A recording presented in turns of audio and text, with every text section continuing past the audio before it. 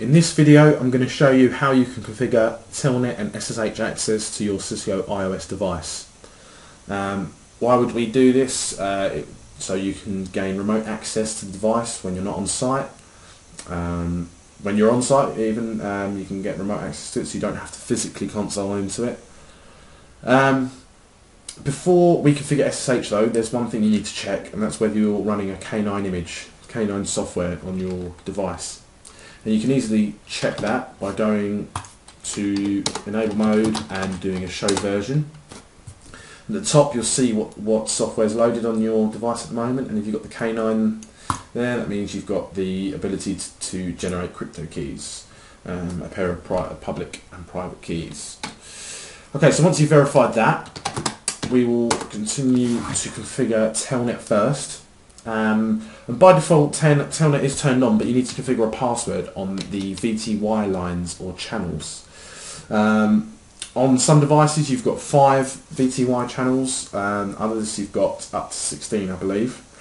Now from a security standpoint, you don't want all the VTY lines to be open. You want, it depends on how many people you think might need concurrent connections to the router, because each channel allows one connection to the router, simultaneous connection to the router. So at most I'd say you'd only ever need 2. So the way you configure that is line VTY 0, 1. So you've got channel 0 and up to 1, so 2. You can do, on this particular router, I've got an 800 series router, you can do up to 4. I'll just quickly show you, you can type 5, including the 0 line. So if we just say no login, that means that no one can log in with those lines. And if we go to VTY line, what we're going to want to say is login local. And what that's going to do is that's going to look to the local username database on the router or the iOS device itself to authenticate users. At the moment I've got nothing configured, so I'm just going to go ahead and configure a user quickly. With privilege level 15, which is the top level privilege, they can access everything. And you can either do a password or secret here. I'm just going to do admin. Okay, and then I'm going to set and enable mode. Some platforms require enable mode, others don't. I don't know whether it's between iOS 12 or 15. I'm not too sure on that, but it's worth setting one anyway. Okay, so we can now test that. I've just set up a basic setup here, connected via IP, and there we go. We get a prompt for our Telnet session. So I'm now at enable mode, so I didn't require the enable password. So I'm using PuTTY, well more specifically Super PuTTY, which is a Telnet and SSH client, which you can also use it for serial connections as well. You can go to Google and just type PuTTY, it's the first result that comes up, and just download PuTTY, or you can download Super PuTTY. It requires a little bit more configuration, it's not too difficult, but it allows you to run multiple sessions in one window. Yeah, so I haven't got it on my computer, but the normal PuTTY is quite frustrating, because if you type the password wrong too many times, or you enter the wrong IP, you have to go through it and load it up again. With Super PuTTY, the window's always open, you can just run new tabs, so it's quite handy. Okay, so let's go in and configure SSH now. So if we go to global configuration mode, first what we're going to want to do is we're going to want to create a public and private key pair. And how we do that is crypto key generate, RSA, and we're going to say modulus is 1024, and we're going to give it, so the label command means we're going to give it a name.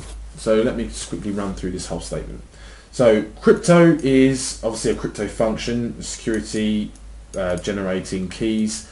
Key, pretty straightforward. Generate, obviously generate the key. And we're going to use RSA. I think there's only 2 options you can do. We go back, you can use a slightly older one. No, there's only one. So RSA keys, and the modulus means the size of the keys, how many, the bit encryption, how many bits is going to use to encrypt the keys. So 1024, and obviously the higher you go, the more processing power is required. So, but generally 1024 is what I use. You don't want to go less because it has been proven RSA keys have been broken. So depending on how security strict, how your regulations in your company moderate you, or how you should set up this on your router or switch, go with as high as you can. Obviously, if you've got a more powerful router, go higher to 2048 or higher. So the next one is label, which we're going to give a name to the SSH key pair. So for referencing later, we're just going to call it SSH. Okay, so now we should see that SSH becomes enabled. Or what we won't do actually, because we're Telnet. So one important thing when you're Telnet is you don't get the syslog messages pop up. So the command for that is terminal monitor, or let's do that from enable mode. Turn on. So we now should get, unless we have to turn logging. You might also have to turn logging on. I think in iOS 15 you have to turn logging on, and you have to say logging console level 7. So we should get, yeah. So now see we're getting the syslog messages. Syslog level 5 config change. Blah blah blah blah blah. Okay. So if we go to and we say IP SSH, and we've got a few commands here, as you can see. So we can, what we're after is we want to specify an RSA key pair. So if we go RSA key pair name, and the string of letters that we gave the name, which was, you remember, is SSH. So now SSH will be disabled and enabled. It's not enabled by default. What I should have done is gone to the serial line and done this. When you generate the keys, SSH is then enabled. Now on some platforms where you've got multiple crypto keys, it's worth labeling the key pair that you're using for SSH. So just so you know, and for anyone else who comes in the future and looks at your configuration, they know that key pair is for SSH. So it's just handy like that, and it's just nice to do. Okay, so if we go back to the IP SSH commands, we can see we can specify a version, we can specify the source interface of which connections are allowed. So you can allow it only on your inside interface if you wanted to. You can change the port of SSH, so by default it uses port 22. You can do that. You can do logging. You can send logs to the syslog or the buffer on the router. And you can see there's a few other commands here that we're not going to look at today. So now if we go back to our line VTY, before we do that, what I wanted to show you is that by default the VTY lines allow any sort of connection. So you can either specify only allow Telnet or only allow SSH. But if I show you the SSH connection, so what you'll get is when you're using PuTTY, you'll get this message, and it's just saying, do you want to accept the public key from the router, and you just say yes. So if we now log on as normal, so as we can see, SSH, you don't need any more configuration than that.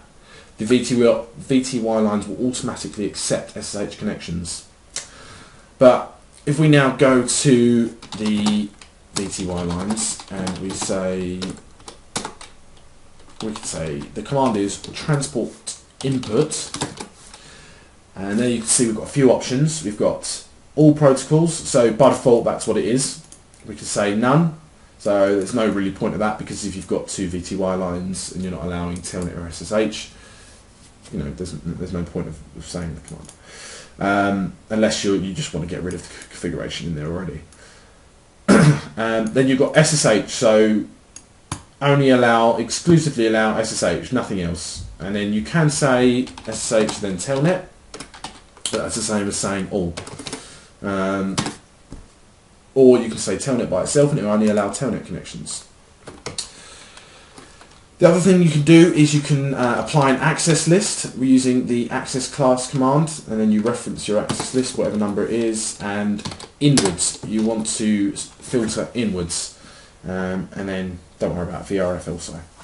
So basically you can create an access list. You can say that a standard access list, you can just list the source addresses that you want to allow, and that will only allow those source addresses to the VTY lines.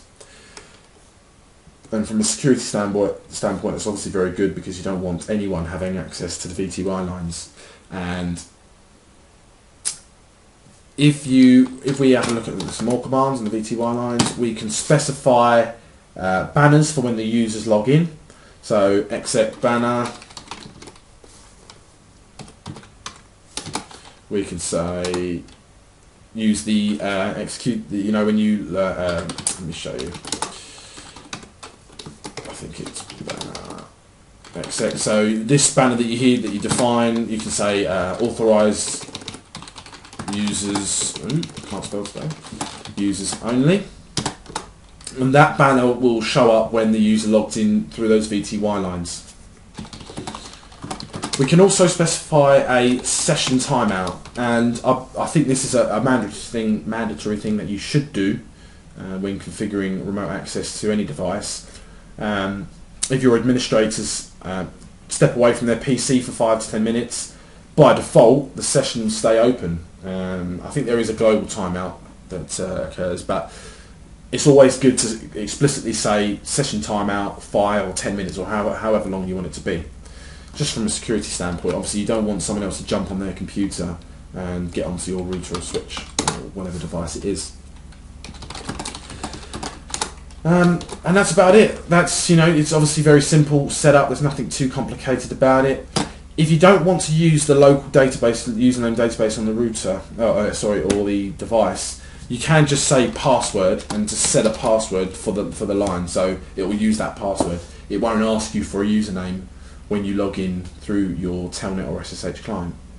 So I hope this has been informative, and if you've got any questions or think I should expand on anything, just obviously let me know in the comments.